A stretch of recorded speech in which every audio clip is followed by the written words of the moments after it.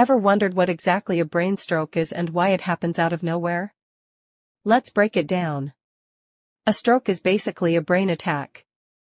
It happens when blood can't reach parts of your brain, causing brain cells to die. The most common type is an ischemic stroke. It makes up about 85% of all cases.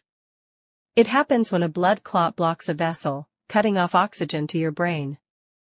Think of it like a traffic jam in your brain's highway.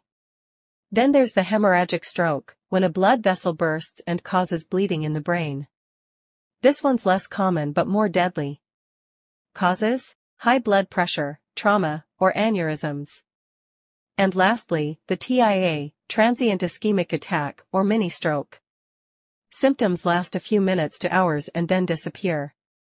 But don't ignore it. It's a big warning sign. Remember: fast, face drooping, arm weakness, speech difficulty. Time to call emergency services. Stroke is a medical emergency, but knowing this can save lives. Share this to spread awareness and follow for more health facts to Dr. Hassan Physio channel.